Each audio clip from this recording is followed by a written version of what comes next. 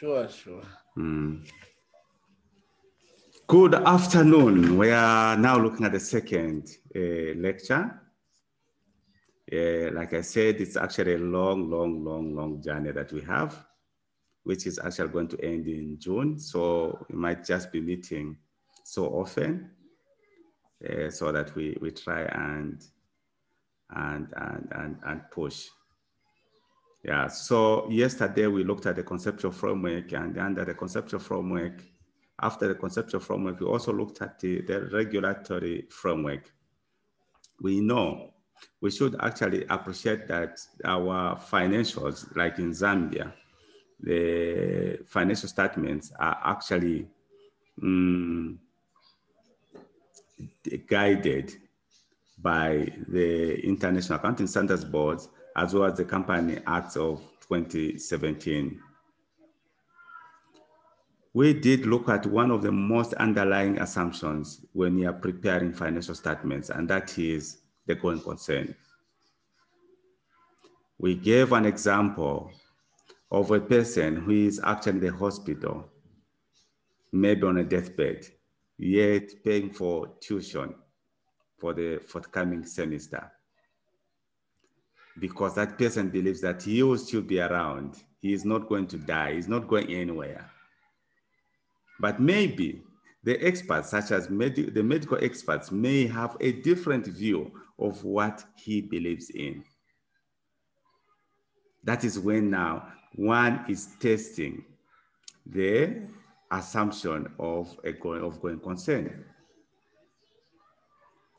So when you look at the audited financial statements, the first thing that they do, there is what they call a statement of responsibility. This is done by the directors.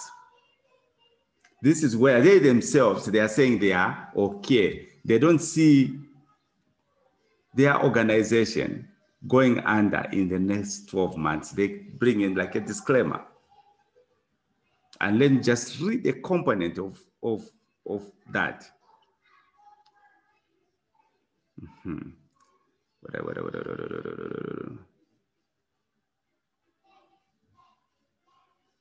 The directors, Ernest, you're calling.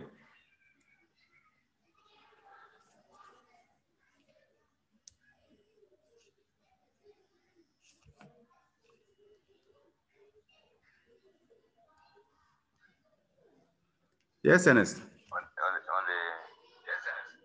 I asked an IT guy to assist me on whether I should also be contributing where I want to. Yeah, please ask the IT person to help you. Okay. Yes, but for now, I'm picking whatever. Okay, but we also want you to be contributing. Yes. Okay.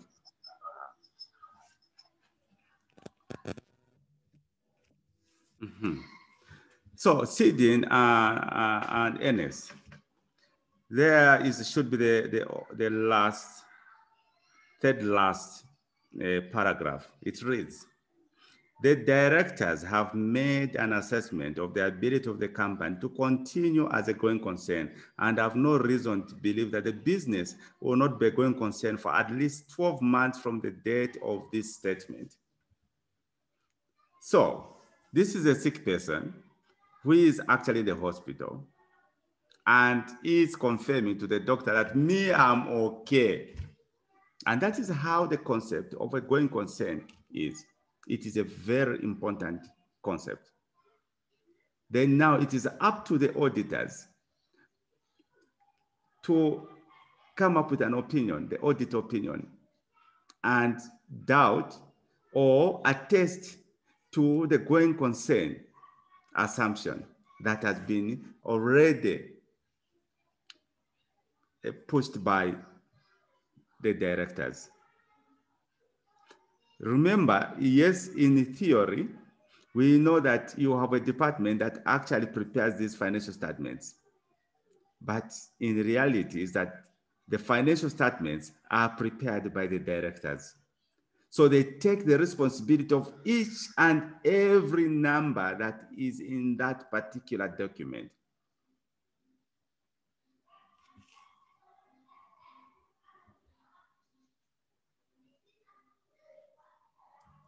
So this is where they're going concern. Now I know we'll never forget this part. Sydney. I know you're mute. Can you? Yeah, just unmute. Yeah. Sure. We'll never forget this one. Mm-hmm. And that now it is arriving home because now you can even connect it with the audit report. Mm-hmm. Yeah. Mm-hmm. So we go on now. Here, these are basically the things that we looked at yesterday, the fundamental qualitative characteristics. Obviously, you do not forget, you should know that the information must be relevant, and the relevance is connected to decision making, just that. So here you're actually looking at nature and materiality. Then the second thing is faithful information. It's not just about relationships that have to be faithful, even information itself has to be faithful. So for a relationship to be faithful, I believe that it's the information that has to be faithful, isn't it? Sure. If there are a lot of lies, then it becomes difficult to have a faithful relationship. So in short, what drives a faithful relationship is faithful information, which we looked at. And we went on to analyze what this faithful information means. We're actually saying, if faithful information, one, it should actually be unbiased. And it should be free from error. Mm-hmm. So if it is objective and free from error, then we have faith in this information. Then this information becomes faithful information, which then now is going to build a faithful relationship. Sure. And how do we connect this to the audited financial statements, guys? Come here.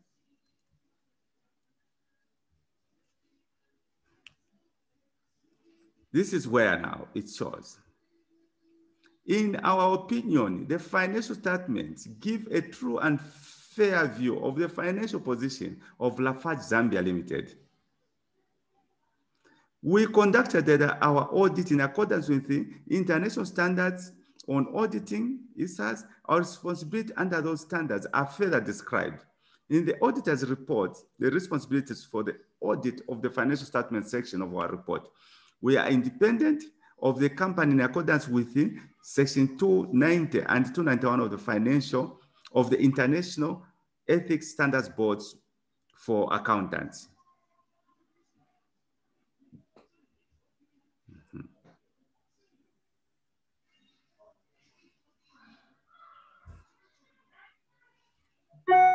So here they are actually coming up with an opinion and they're saying they are looking at the true and fair. What does it mean? It basically means that they trust the information that has been given to them, meaning that this information is relevant to whoever would want to make decisions.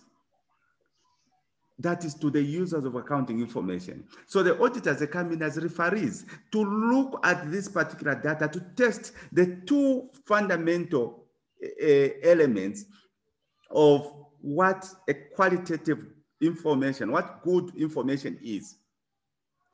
One, they test the relevance. Is this information that has been given, is it relevant?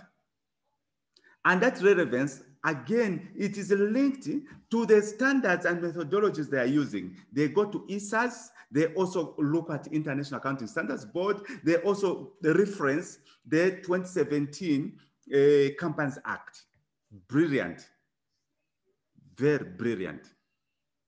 But they don't stop there on relevance, guys. They go on now to look at the faithful information. And this is why they say this is true and fair. Meaning that they have confidence in that information. First, they even went on to raise some certain concerns that are very discomforting to them. And they wanted management to sort them out. They go on to say key audit matters, which they felt that if these are material issues that have to be sorted out, If they are left out, then this information is not going to be faithful information. It is not going to be relevant information which they can rely on. So they go on to say, key audit matters are those matters that in our professional judgment were of most significant in our audit of the financial statements of the current period. These matters were addressed in the context of our audit of the financial statements as a whole. So they look at the key audit matter. One of them was equity investment in Bear Cement Company Limited. The company owns 14% of the issued ordinary equity capital of Bear Cement Company Limited, a related company incorporated and operating in Tanzania. The company has designated the investment in Bear Cement Company Limited as at fair value through statement of profit or loss upon initial recognition. This is IFRS 9 now.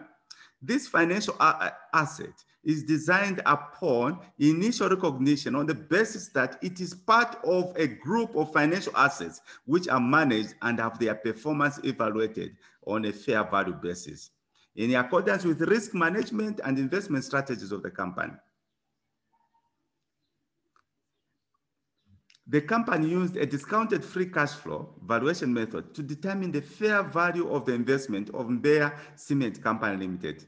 DCF method involves forecasting free cash flows that will accrue to shareholders and discounting them at an appropriate discount factor. We consider this as a key audit matter, as the fair value determination is subjective to estimation and uncertainty, as it is dependent upon the cash flow forecast and discount rate. So this was a key issue to them, which could have actually, it was material, which could have actually rendered those fundamental elements of good accounting information to be distorted. That is relevance and faithful information. And they presented that, and this is how the matter was addressed in our audit. And they were satisfied that this matter was addressed. Otherwise, they could have qualified the financials. We performed the following procedures to assess the appropriateness of the valuation.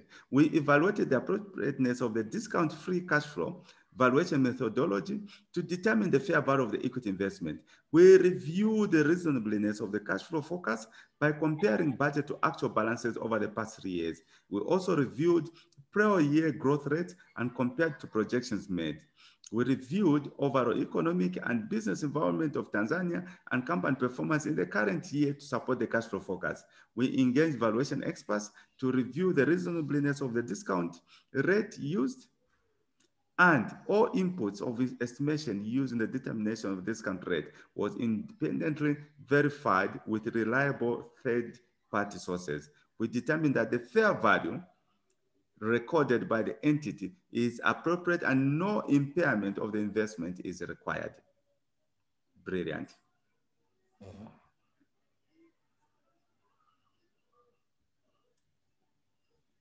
So here now on the qualitative characteristics that was actually done. On the fundamental qualitative characteristics that was done, they satisfied themselves that all that data, all the information was okay. It was free from bias, free from error. It was neutral. It is relevant. All the material matters that were raised have actually been addressed.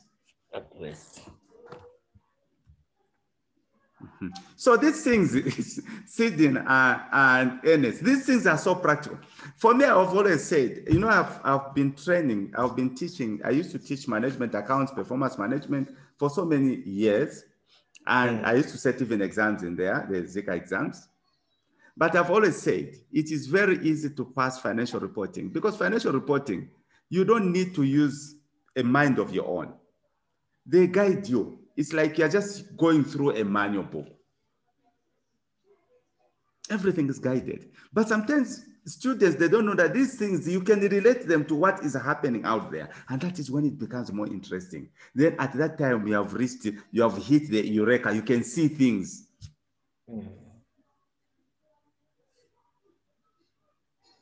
Interesting. You know, you need a Please. mentor. You need a mentor to open the veil. Otherwise, you looked at it as just something that is so academic and yeah. Great. Sure. So this is how we approach. For me, I always joke that our academy is like theory. It's practical because the person that is training you has done a lot of things in the industry. These are things that we do.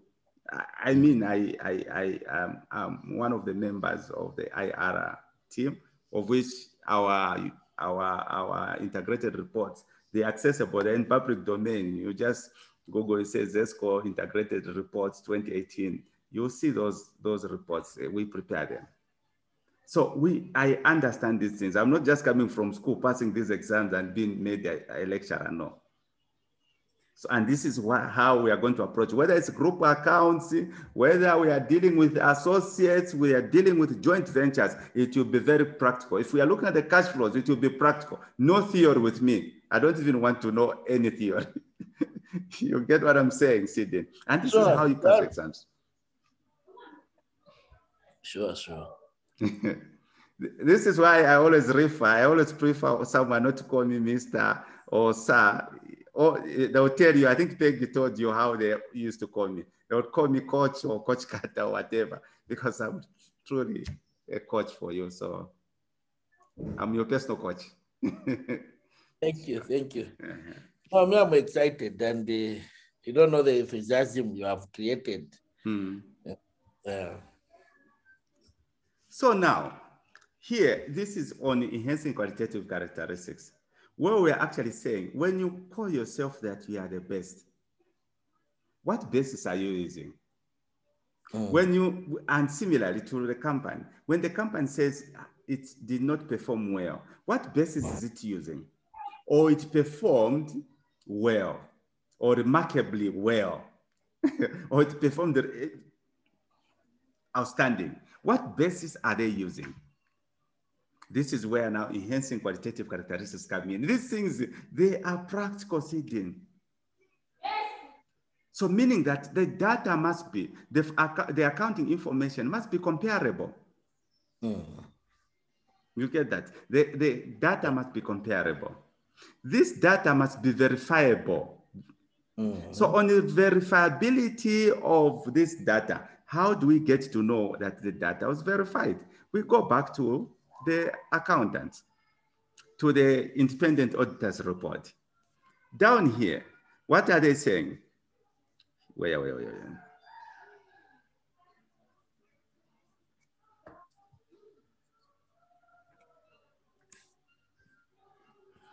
All inputs of estimation used in the determination of the discount rate was independently verified with reliable third-party sources, meaning that all that information that is coming into this into the financials has been verified. So this information must be verifiable.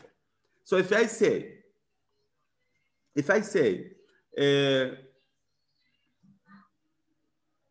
let me, with the cash that is actually sitting in our financials, in the balance sheet, give me a bank statement. So that bank statement, whatever is in that bank statement, that schedule on the bank reconciliation, it should reconcile with the number I'm seeing in the balance sheet. And that number in the balance sheet, I should be able to go back to check how much money is in the bank. How much money is still what you call cash in hand. So all I'm doing is that each statement, whatever I'm looking at in the financial statement, in the balance sheet, is something that I can verify.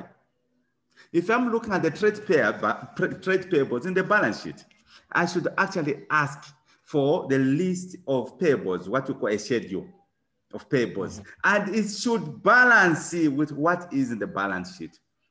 It should match with what is in the balance sheet. I'm just verifying. Any mismatch if they are material, then that becomes a problem. I'll even ask the aging analysis for those payables. I'll ask the aging analysis for the receivables, the people that I claim owe me money. But you see the auditors, because they want to verify this data, they will also go to the third party. So if I say, Ernest owes me 200 kwacha, and I show it in my schedule that 200 kwacha is owed by Ernest.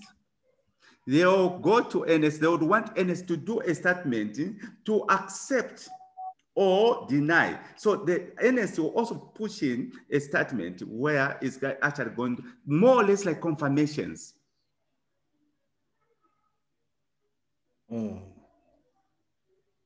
So Ernest says 1,500, then there's a problem now. There's a 500 which becomes a problem. So when you hear the issues of information to be that it should be verifiable, that is what they mean.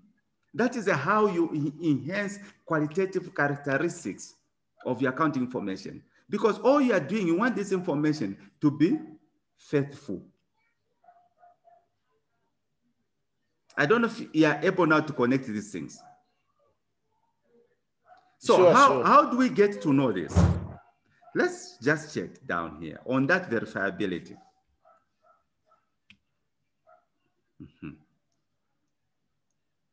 So for example, on trade receivables, 19.1.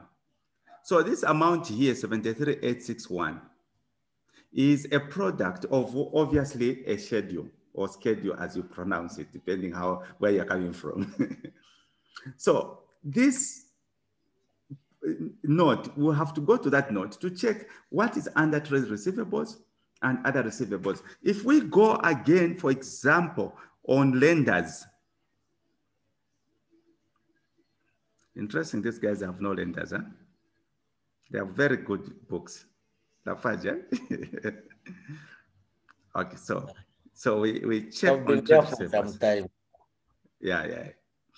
You check, let's say, here on trade receivables, which is 73 million, 74 million, not 19. Yes.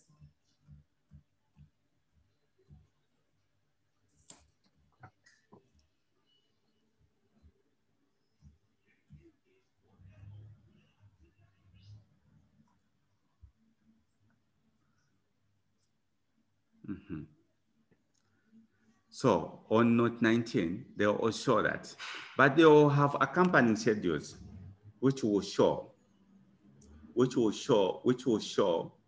what makes up these receivables. If you come here, like even on the related party transaction, they will show all these related party transactions. They have to verify. If they go to payables, for example,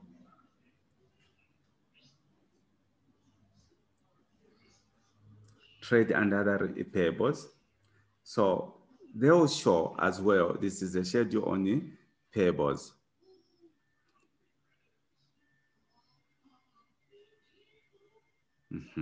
So they'll put in all these things. So meaning that this information has been verified. If we say we owe John Banda 500 kwacha, they will ask John Banda how much he's owed by us. So it's been written. And these things have to match because they're trying to verify this information from third parties. So the information must be verifiable.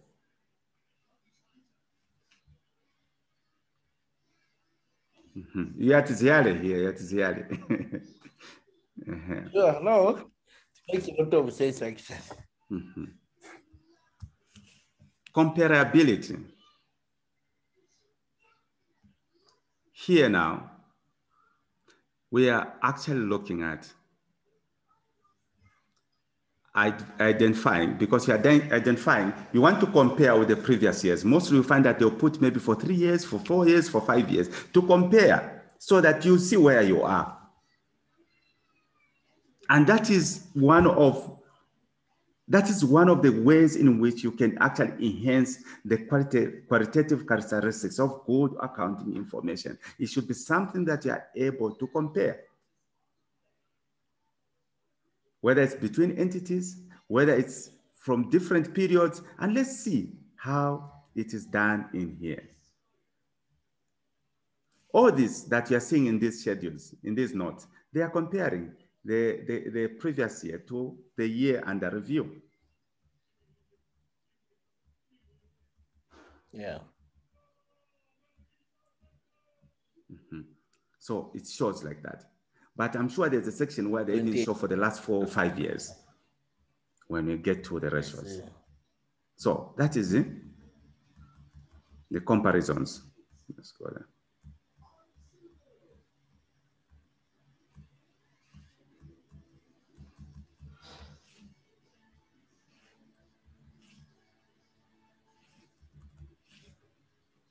Don't know why it is freezing.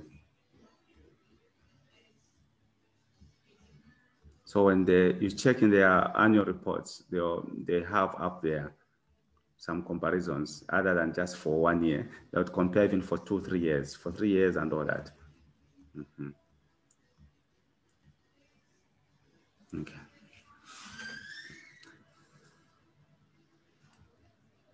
So it's understood timeliness, we're actually saying, according to the Act, is that 3 months before, 3 months after the year end, the reports the annual report or the financial statements has to be issued.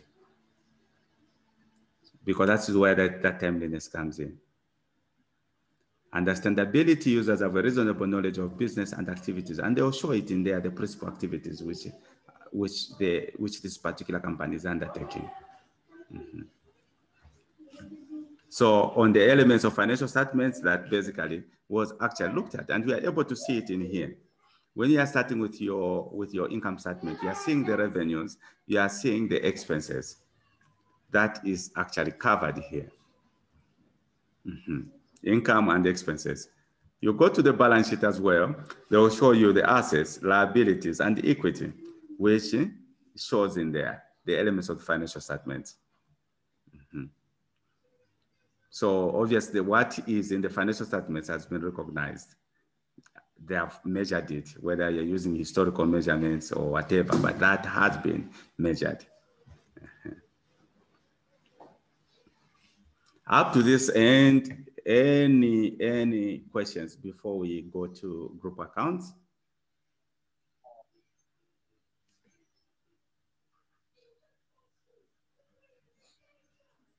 Yeah, maybe just to just appreciate that this is probably a summary of the whole financial reporting. And we would always overlook this jump in front where we see questions. This has been treated just like by the way, which is not very good. Now, from here, I think you are building a guru. Yeah, absolutely, absolutely. Yeah. So, yeah. But then one thing that I find always is this issue of accrual and historical issues that you have just mentioned. So what could be the clarification, historical accounting or accrual accounting? What are we doing in our country? And what is the difference between these two? Okay, so first accruals. That is one concept that we use when we are actually preparing the income statements also. We use actually, or the financial statements, we use accruals or matching concept. I'll define it off the cuff. Accruals or matching concept says that the revenues earned must be matched against the expenses incurred in earning it. You are not using cash flow accounting, cash accounting, you are using accruals accounting. And this is what it means. The revenue that you see in the income statement, it does not really mean that that is cash. You could have actually generated revenues without cash, meaning that maybe you are actually selling on credit basis. But whatever activities you are doing in pursuit of this revenue, you find yourself incurring expenses. Whether those expenses you are paying them on, or it's on credit, which I would say locally, the Nkongole, they have to be matched for you to get your profit or loss. If we are using cash method, we would ignore anything that does not involve cash movement. Historical costing is basically a measurement methodology that you use, where you are saying your initial cost less, if it's assets, your initial cost less accumulated depreciation, it actually gives you your net book value, which you actually plug into your balance sheet. And on an annual basis, as your machines are actually working, they are losing value through depreciation, which this depreciation is actually considered as an expense, which should find itself in the income statement. Obviously, as you move on, you'll be learning for sure that depreciation is a non-cash item. But I always say on the other side, when I'm doing my modeling, that depreciation is not a non-cash item. In business schools, they like to use that as a non-cash item. In modeling, we make sure that when we are actually modeling some businesses for the company, we make sure that that depreciation is equal to the MMRA, which is the major maintenance reserve account. So whatever you're depreciating, you're actually taking physical cash and putting it in that particular account. So that when you are going to have this major maintenance, though that is the money you're going to use to actually maintain your assets so that you take them back to what they were. This is ideally the concept of depreciation. Once one misses that concept, as an organization, you have problems where if you want to do maintenance, you go to the bank to actually borrow for maintenance. Why? Because you thought depreciation was a non-cash item and you never came up with an account. You never came up with an account where you should be keeping what you're depreciating since you're calling it as an expense. I don't know if you're getting what I'm saying. I get it, because normally when we are doing cash flows, they tell us add back depreciation, not a cash item. So that is what goes into our mind, but that it's a fictitious. So ideally, if you are running a company properly, what comes in as depreciation up there, right? It should also equal to the levels of your capex that you're going to introduce. If as a company, you don't want to grow your asset base, but you want to maintain your levels. But also, if you know you don't show it in there, it should be that cash that you're going to show down there as closing cash, which goes into the balance sheet. When you try to segment it, it should actually show that you have this, what you're calling free cash. You have this cash, which actually goes into the MMRA, major maintenance reserve account. You have this component of cash, which goes into the debt service reserve account.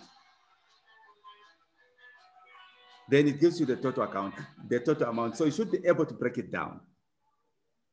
So as companies, they should actually move away from the concept of thinking that depreciation is a non-cash item. Therefore, you can spend, you can have it in the income statement, but it doesn't mean a thing. No, it does mean a thing. It gives you the levels of the reserves that you should keep specifically for maintenance. Otherwise, at the time that all your assets... Because I've seen more... Yeah, I've seen, I worked for Karen Motors at one time. And when we are doing these financial reports, that issue of depreciation, it's like excess cash. But you see, when the machine breaks down, breaks down, we had no money, to maintain them or to put the vehicles on the road, those tankers. back on the road. Yeah, so you are really opening my mind that we need to have just an account for depreciation, specifically in the bank, so that when time comes for repairing, you keep the fleet at a supersonic pace. Yeah, it's a reserve actually. It's basically a reserve. And I hope one day, as we move on developing accounting standards, improving them, we'll reach at a stage where we'll stop calling it as depreciation. We'll be calling it as maintenance reserve account. And our auditors must verify that this depreciation that you have it's actually tallying with the accounts that you have opened, the cash which is in this account, which is specifically as a reserve account. In that way, then we'll be adding more value to our shareholders, because the shareholders, they just say, oh, depreciation. They don't mind. It can, that reserve account, it can act in the similar way that the debt service reserve account acts, such that at the time of maybe disposing of this company, that is the amount of money that will be shared among the shareholders. Whenever you have major maintenance, at a certain given time, maybe every 5 years, you use that reserve account to do major maintenance so that you bring life into this particular investment or company. That's a concept that even in business schools, we should start unlearning the concept of depreciation and learning it better as a reserve account. Yeah. It's more or less like a sink account. Is it sink fund? I don't know the quite sink account or sink fund. I don't know. That's how it's supposed to be. Yeah. Yeah. I hope it makes sense. A lot of it actually. Imagine if it's a motor vehicle. Let me just put it in a very simple way. A motor vehicle. A motor vehicle, maybe you bought it at, say, 100,000 kwacha. And you are, as a company, you've assumed that this particular vehicle's lifespan is 5 years.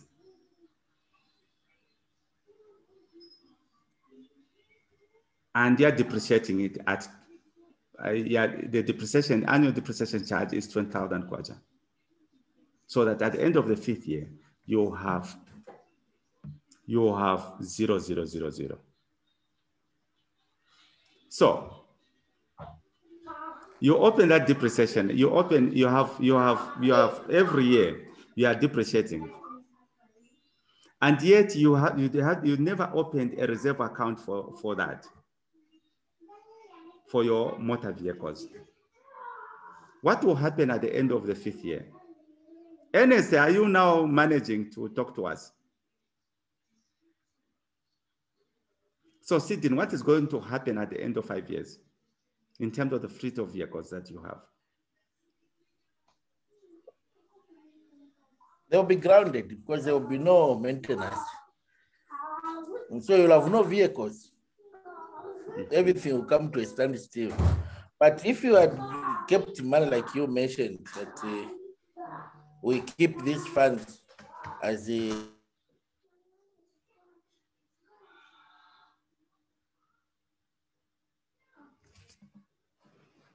Fred, there's someone calling.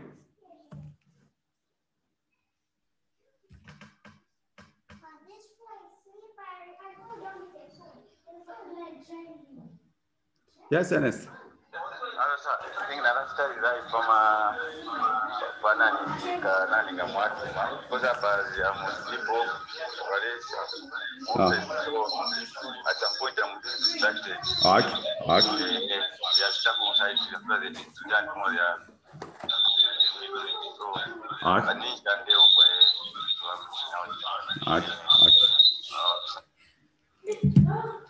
Sorry, Sidin, I didn't get you. Ernest was calling, and my phone actually at some point, my network froze. I didn't get what you're saying. You were talking about the motor vehicles. Yes, I was saying that if you are keeping money in an account, a reserve account, you are assured that the fleet of the vehicles will be on the road. But if for 5 years that money is not kept, it means that your fleet will come to a standstill. Yes. So there will be no source of income to put the vehicles back. It's like recapitalization. Yeah. So basically, that's what. So meaning that most companies will have to go to the lenders, maybe for short-term financing, to go and get a fleet of vehicles, right? Sure. So what does it mean? It means that depreciation, it's very interesting. It means that depreciation you are charging the income statement, whatever levels of depreciation on motor vehicles that you are charging, instead of using it as a reserve to keep that, you kept on, maybe that is the money that you are using for your payables, paying this, paying that, and all that. Or even operations. Even operations. It appears as if it's free money. Yeah, that's what it appears. As if it's free.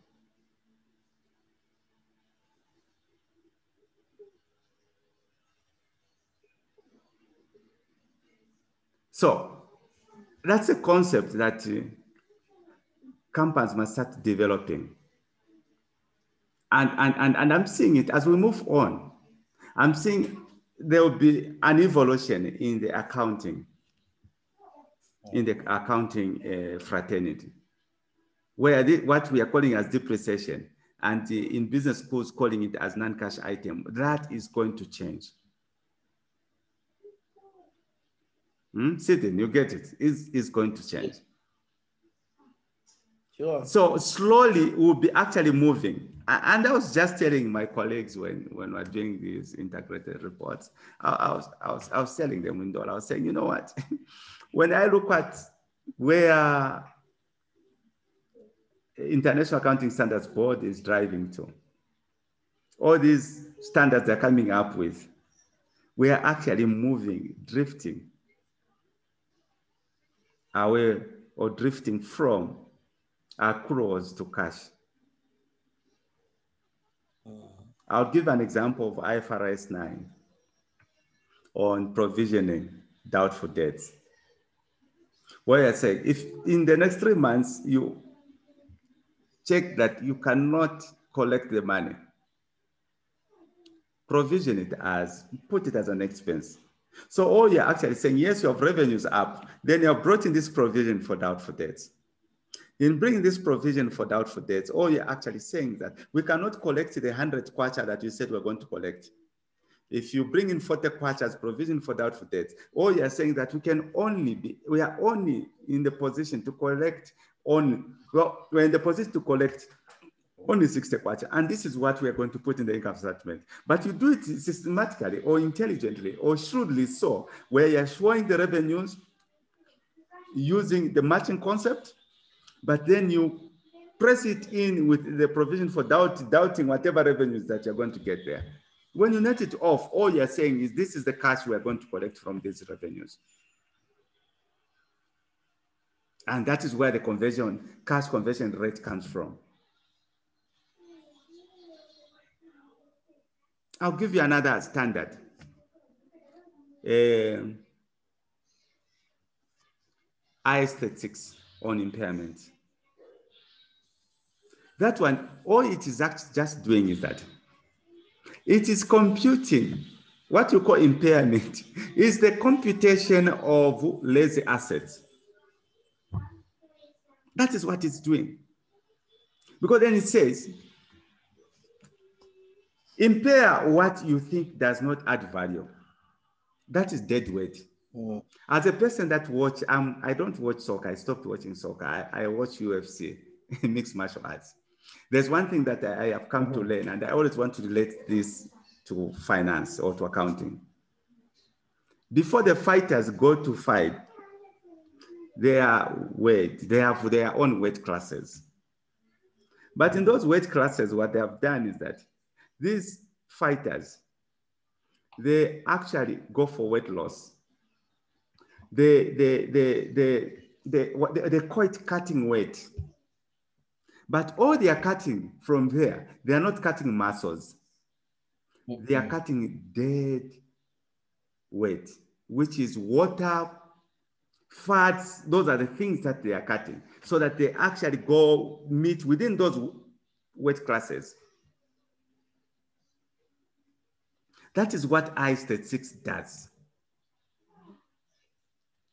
It is pointless having huge asset base, which is actually generating less cash flows. Those days we used to value companies using the asset base. That's the most ignorant way of valuing a company. It's like you have all these huge assets. You have Lamborghinis at home. You have all these other beautiful things, but yet they are just parked. Yet they are not in the position to generate revenue for you. What's more, they are not even in the position to generate meaningful cash flows, which you can actually use to grow your wealth. So why do you need them? So you impair them because they are not adding any value to your wealth creation trajectory. That is how I-36 comes in. And even when we go to standards, I'll be teaching you on these standards using these practical things, not regurgitating. No, that's the most boring way of looking at it. You look at even just, I give an example of IFRS 16 on leases. Those days, leases, you were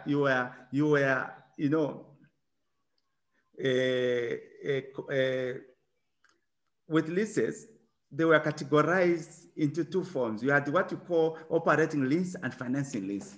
And it determined, you could determine which one should sit in the balance sheet, which one should not sit in the balance sheet. And that was one way. And that standard was more of devil's eye because it was encouraging fraud. So what would you actually do is, I have this particular asset. I've realized that I'm not getting the return on investment. When we compute the return on investment, it is very low. So almost towards the end of the year, I convert that asset or whatever it is, maybe sell it or whatever, and lease back. But lease back instead of a financing, lease it back as an operating lease, meaning it's not going to sit in the balance sheet. There will be just a component of just for that just the annual portion, which will sit in the income statement.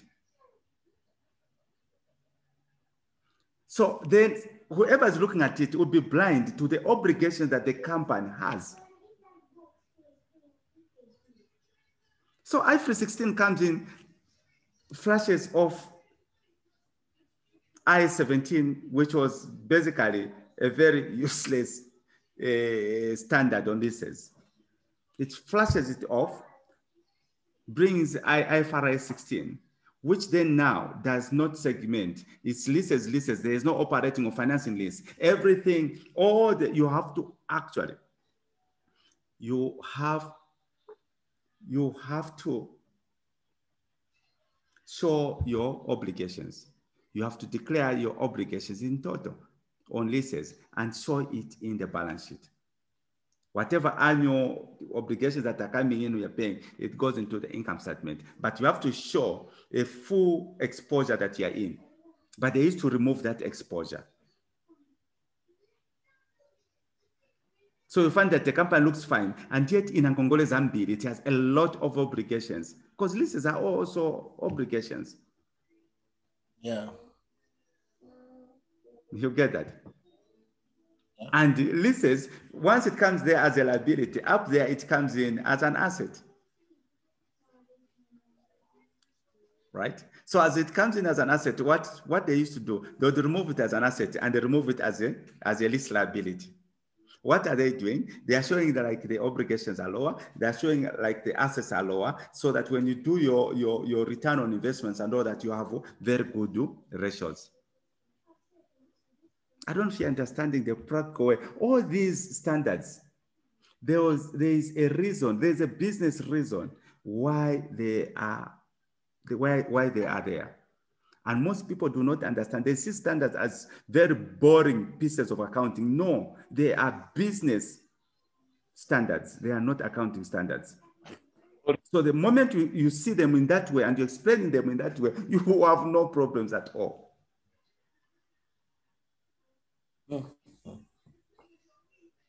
Say something.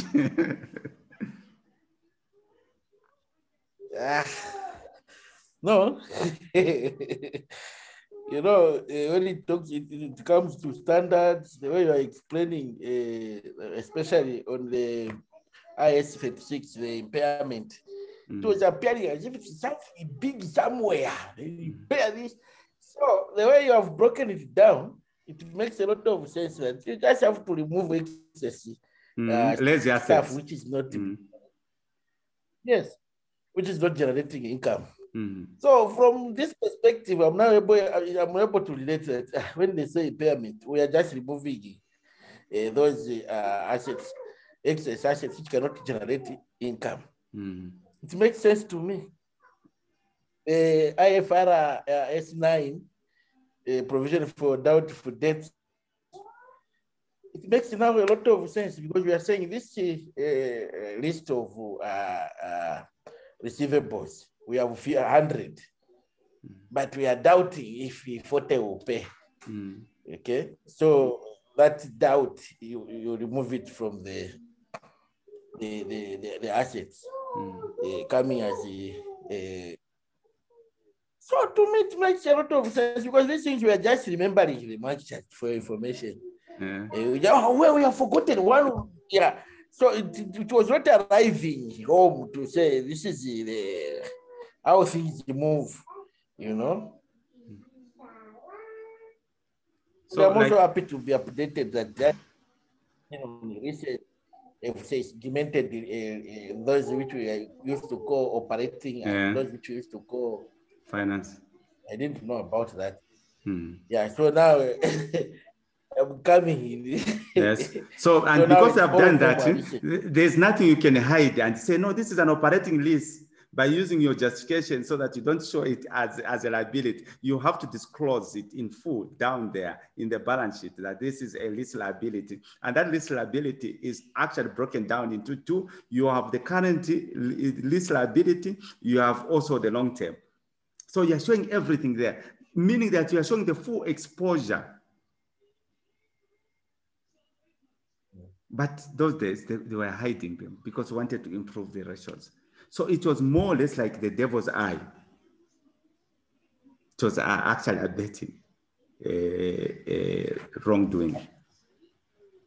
So even when you look at all these standards, trust me, as you move on, as we start looking at these standards with me, we'll not look at them as accounting standards, we'll look at them as business standards. Even when you look at the impairment 36, I've done a lot of impairments. I developed models for our subsidiaries and the like to try and do the impairments. First thing that you actually look at, even when you're determining the discount rate, I've seen in here, it was one of their major issues when they were looking at the Mbeya project. But in impairments, you don't use the discount rate for the company, whatever it is, where you weighted average cost, where you look at your equity and a combination of equity and debt. No. It goes further when you're doing it in practice, that you have to also look at the country risk, what we call the ERM, equity risk premium for a country. So all those that you hear, Moody, Standards and Poor, we use those. Then we need to actually check what, for example, Zambia, what is the equity risk premium, Zambia as a country.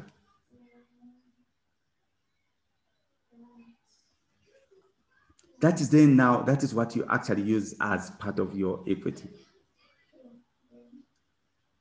Then you go to the other side now on debt.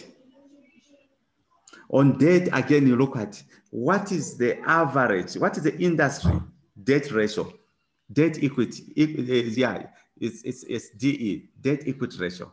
We use also that.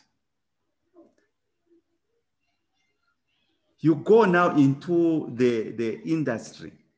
What is the beta for this particular industry? If we are dealing with telecoms, what's the beta for this industry so that you are able to determine risk? So you get that industry beta. And then now you can use your CAPM or whatever to calculate risk.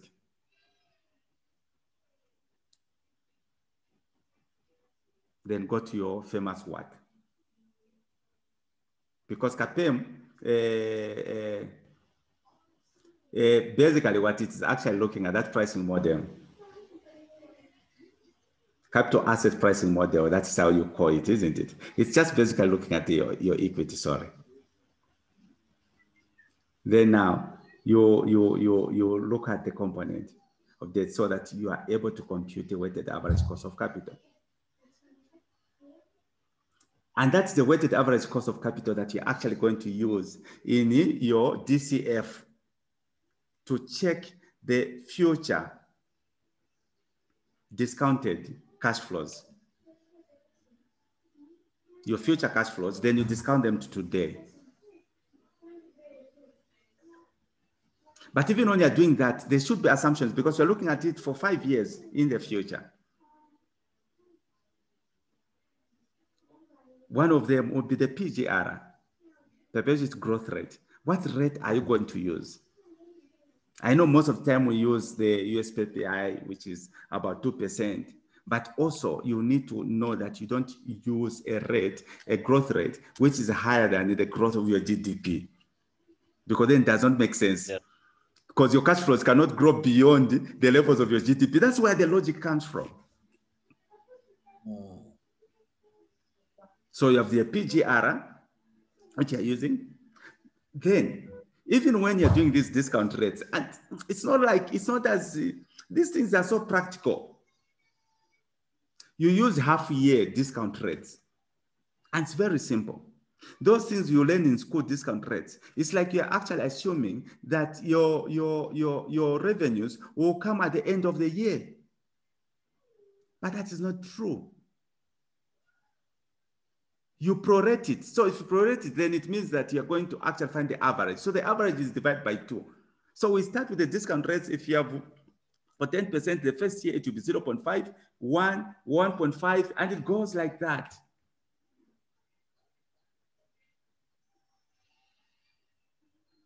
So when you get now your future cash flows, you discount it today for 5 years.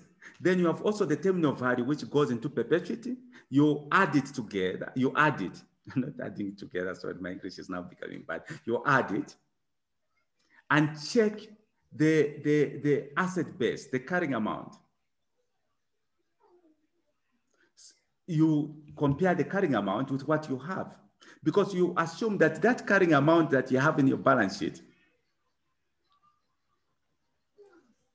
if you find it's higher than your ability to generate this cash which you have discounted today, then just know that you have a problem. Meaning that those assets that you have, most of it is lazy assets.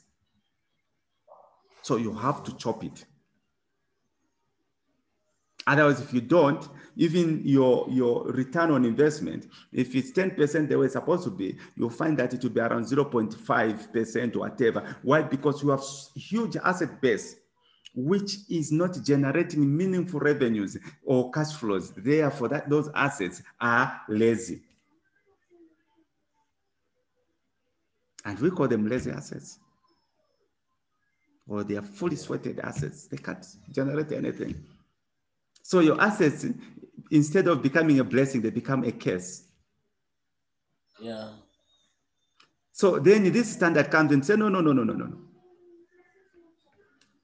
Can you try to remove excess fat? But then it also does, you know, the importance of that standard. And that's why I call them all accounting standards are business standards. It also regulates how the directors, it regulates the CapEx appetite from the board.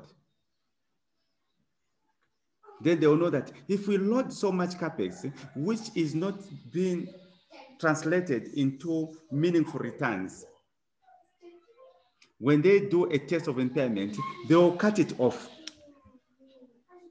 And it will question our investment decisions. Guys, I end here. Let me hear from your views so that tomorrow we can dedicate it on group accounts.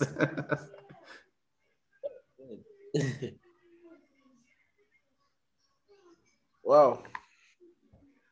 You just hear Moody, Shani, Zambia is related to what? Yes. Now we know what it means. Mm-hmm. Those are very important ratings when we are doing the valuations and doing the impairment. Mm-hmm. So before we close, checking out, can you give me your views about today's sermon? From my side, today's sermon is just a replica of what we learned yesterday. Now we are seeing it with our physical eyes. Because yesterday it was more of this is what happens, this is this. Of course, we understood. But when you brought in the statement of financial position, the audited financial reports from Lafarge, now this thing starts to agree. We know the reasons why this conceptual framework is critical. Mm-hmm. We understand what they deliver. You know, they now make practical sense when we are talking about the faithful account, the qualities of the qualitative aspect of good accounting, financial information. Then we see things like relevance, what it means. You know, we look at the aspects of comparability. Right now, I can see from the statement of financial position here, we have 2019, 2018. So that's comparability. We're able to compare. But from our side, from public service, I see people comparing a budget to expenditure. I don't know if that also relates to comparability. Let me explain this. Oh, I don't know what. Okay, let me explain it. I've been in the budget office for over 6 years. When you are just looking at, when you're comparing the actuals against your budget, you are just, basically what you're doing is that you're just testing your plans against your actuals. But I always advise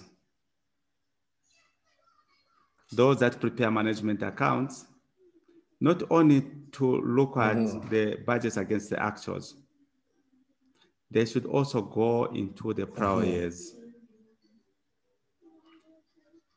where, and this is how I started doing it with my team. You will look at the past 3 years. Then you have the 3 years segmented. You have the average of those 3 years. You have your actual and your budget. If you're looking at the quarters, you look at the quarters. If it's quarter one, you look at the quarters for the segmented in the last 3 years. You look at the average of that quarter. You look at the actual. You look at the budget. Analyzing it in this way, it gives you an opportunity to test your plans as well, because you know that those plans were developed by man, therefore they are susceptible to errors, and these errors would come in, one, either from planning, maybe operational, because there have been changes that have actually happened, macroeconomic or whatever changes. It also broadcasts or exposes what you call padding the budget. Others will call it padding, others will call it pudding the budget. I don't know the proper pronunciation. But what that padding the budget is, building slack in the budget. Others will build this slack intentionally because they want to beat the budget, where they overstate expenses and understate revenues because they know it's difficult to meet those revenue targets. So they'll do it deliberately, others deliberately, others it's just out of ambitions which they did not test their own abilities or capacity to meet those ambitions. And from my experience, a budget contains a lot of ego-driven errors.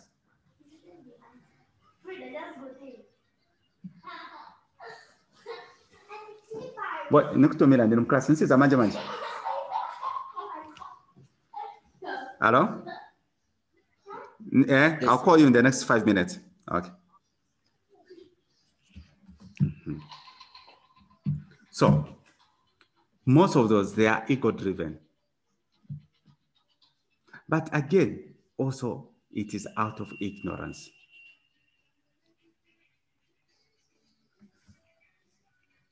Where even when they are coming up with assumptions, those assumptions, they didn't know true that these assumptions will not materialize, but they'll have them there. Anyway. So, comparing the actual against the budget and try to determine whether your year was good or bad, that's the most damn thing that you can do. This is why in some companies, if you haven't actually, if you said you're going to spend so much and you failed to spend, in some companies, you'll actually be punished for that. You'll be held accountable. From the NGO world, you know, it's called the lack of capacity to spend. So they have to change managers. They're not aggressive enough to put this money, because that money has a budget line and a time frame.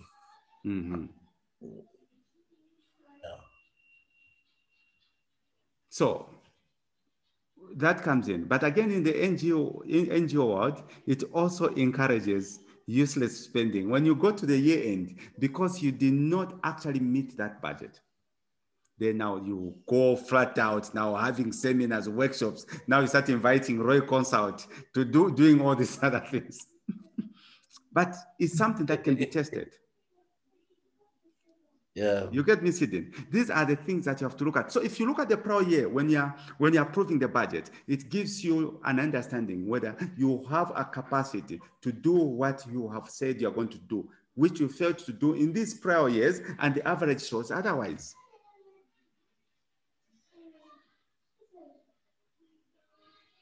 So just comparing the budget against the actual, it is not the wisest thing. But frankly speaking, that is what is done in most of these organizations. Because they assume that the budget is so pure, yet the budget contains a lot of iniquities. It should also be tested. Sure. So I end here. Any last words so that we close? No, to me, this has sealed quite a number of issues, because when I look at verifiable, the problems, you know, verifiable to me, I just thought maybe, because now I see these people are able to compare, even call third parties to analyze your issues.